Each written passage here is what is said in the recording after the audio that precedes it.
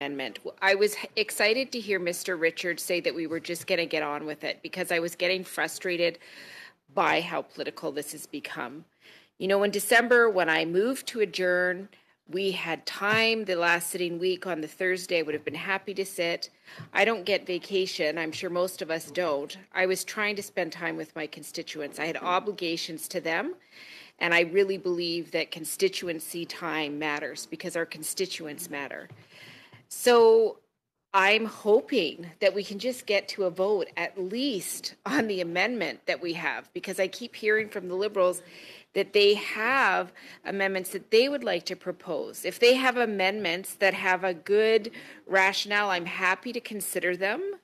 I'm happy to have that discussion. I would like a clear rationale to them, as Mr. Desilets has given as well. But it feels like this is just getting held up. I've been very clear from the beginning. I've said it publicly that I would support Mr. Richards' motion. I know I've interrupted him a few times to try to get him to move the motion. So I just want to say, like, he moved it. I appreciated that he didn't have a big speech in front of it, and it's unfortunate that we can't even vote on an amendment that everybody has said that they're comfortable with. It would be good to at least take one step so that we can get one step closer. And I want this done. I think I've been very clear with this committee that I just want this done. And the reality is, you know, I don't know the right answer for this. I really do believe that veterans should be making the final decision. But how that decision is made matters. How that process is made matters. And we have not had clarity. And I really feel sad because this is now blemished. And you know what? That service in Afghanistan should not be blemished with this. So I'm just trying to get to a place where we can figure out what happened, because I'm sorry, what we were hearing from the minister was not enough for me. I was clear during that meeting that it was not clear enough for me. The process was not clear, and there was no way to prove it was veterans. And maybe it was. But again, it creates this whole cloudiness that I don't think is fair. So I encourage this committee, please, can we just get at least to the amendment and then hear what the Liberals have to offer? And maybe in the next few minutes, we can actually get this done. Thank you so much. And on the list, I have Mr. Wilson Miao. Thank you, Mr. Chair. And I'm glad I won't be flying back to my riding of Richmond Centre tonight, so I have plenty of time to really get into this. With regards to the amendment, I think before we speak to that, we are going to support that, of course, but I understand today is also a very important day. I'd like to convey my gratitude to thank our veterans, because those who especially served in the Persian Gulf War region in the 1990s to 1991. And on this day, on 1991, the Gulf War ended, and more than 4,000 Canadians served in the Persian Gulf region for over a year. And even in the aftermath of this conflict, Canadians are also continue to serve in peacekeeping role around this world and embargo enforcement role there. And I sincerely regret that I couldn't make it. I understand most of the members here today were at the memorial laying down the wreath for our Gulf veterans to commemorate this occasion, which is also the 33rd anniversary of the ceasefire of the Persian Gulf War. And I'd like to encourage all members of the committee, especially those across us, to prioritize my motion, which has been passed and tabled a couple weeks ago. And it's agreed to study right after the transition to civilian life study that we're doing. And it's unfortunate that we couldn't hear from the witnesses that had been arranged to speak to us today because of this.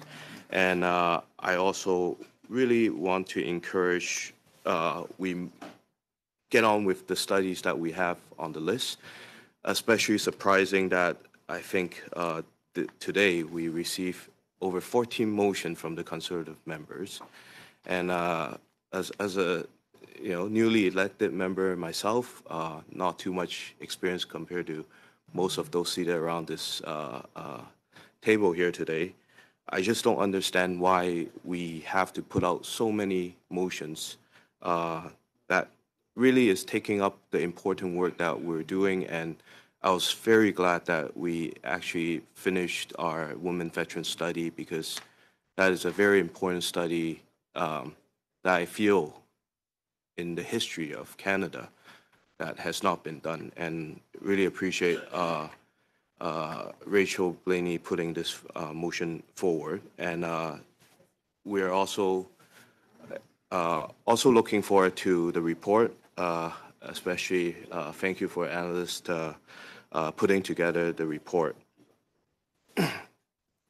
Going back to the National Monument to Canada's mission in Afghanistan, I recall last year in June, I think all of us, except for those who are new to this committee, had attended the opening ceremony in the War Museum.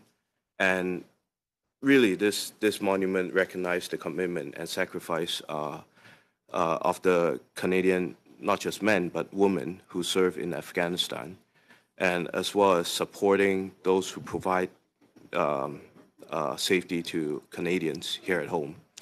And I find it quite strange that we're still discussing on the artists instead of the veterans, who is going to be honored with the monument. And I think there's a reason why we're only hearing the opposition member talking about the artist community. Because the reason is most veterans are actually content with the choice for the monument, and they weren't happy with the location choice of the previous government, and rightly so, because veterans weren't even consulted for a monument in their honor in the first place. And from my understanding, that location was not as ideal as the location that's being picked here right now. And, I believe that our government is here to listen to veterans and to support them. And as previous study on this, minister have appeared and said many times that Veterans Affairs Canada heard from more than 12,000 Canadians about the monument design. And the majority of those who responded were veterans and their families and those who have served on the mission. And Team Stimson design best reflect their inputs. And when it comes to honoring the sacrifice of our veterans, I truly believe that we must listen to them. And that is why I feel it's very important for us to acknowledge that this design has been set, and we should really respect the voice of our veterans and their families, because the monument that is being designed and built is for them. And Careful. are you okay? That's enough out of you. Yeah. Meeting, there's a safety hazard. Audrey. Yeah, are you? Okay, sorry, Wilson, I apologize. I'm just worried that you're a bit too tired. Okay. Just make sure you don't go across the window. I think the Conservative Party started drinking. Okay. Well, I understand, we are all here really serving our veterans, and that's why we're here discussing this. And it's important to really continue hearing from our veterans and their families who really want us to do the work we should be doing, especially supporting them with the transition to civilian life that we're currently studying, and at the same time supporting. Excuse me, I have a point of order, Mr. Richard. I noted the member was indicating he wanted to be able to get to other business, and I know many of us have been calling for a vote. I'm just curious, on the speakers list, are there any Conservatives or NDP or Bloc members on the speakers list present, or is it only Liberals? No, we have different members on the list now. Yeah. Exactly. I know, Yeah, well, but- I know there's no conservative yeah. on the list, so I just Yeah. point out that we could get to a vote if It's- people yeah, wanted it's us to not do a- that, and we could move on to other The things. floor, so. Well, thank you very much for giving me the opportunity again to speak, because from representing a riding of Richmond Center, which there are several veterans in my riding who have been living there and encountering difficulties, especially the world we live in right now. The things I'm hearing from them is, how are we able to provide the support to them so that they can have the dignity to continue after putting out their service to Canada, sacrificing their time and effort and all these to serve the country. And it's important for us to really acknowledge that and continue to give us a responsibility of our government to support the veterans that have served the country. And really, we should put our focus on talking about, the possible studies that can be useful for the government. And our role as parliamentarian, it is representing the people, not just from our riding, but Canadian across this country. And, I have the privilege to hear stories from some of the veterans and some of those who serve in Afghanistan. And what I'm hearing from them is, let's get this going, right? Like, since we have breaking ground, we did the opening ceremony, we acknowledged the design from Team Stimson. We should continue to do that. And I think, not to speak more about this, but, I think it's important for us to move on and, vote on that amendment. And then hopefully can consider some of the amendment that is being brought forward by our caucus. And yeah, that's it. Thank you very much, Mr. Chair. Thank you very much, Mr. Miao. And on my list, j'ai Monsieur Désilet. C'est à vous. Mr. Désilet. Thank you, Chair. Now, it would be logical to say that we're taking a lot of time that could be used to talk about other veterans issues. That's what the Liberals want us to do, but you're doing the complete opposite. Mr. Bay, I just wanted to correct something that you said earlier. So yes, we had 2 ministers come, but we didn't obtain the answers that we wanted. We also tried to get the 2 former ministers, and they declined our invitation. So, Mr. Sarai, the jury's decision was not unanimous. It's a majority decision.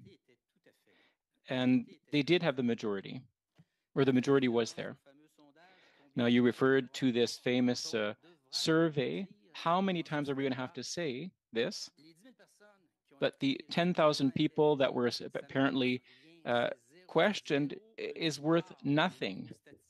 Absolutely zero from a statistical or a scientific point of view. Now, the Léger firm, the biggest survey firm, wrote to us a great report that you have. So you're defending what's not defendable under the pretense of wanting to defend veterans.